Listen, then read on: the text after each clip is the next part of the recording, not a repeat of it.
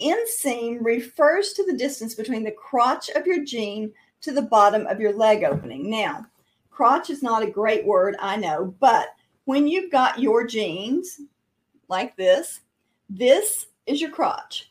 It's where the 4 seams meet, and that's where you're going to start your measuring. But different jeans require different inseams.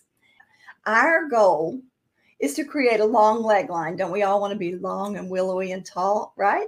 So you want to have a pair of jeans for wearing with flats and a pair wearing with heels. Now, the fun thing is a lot of times you can cuff your jeans and make them the right height and have one pair of jeans for both.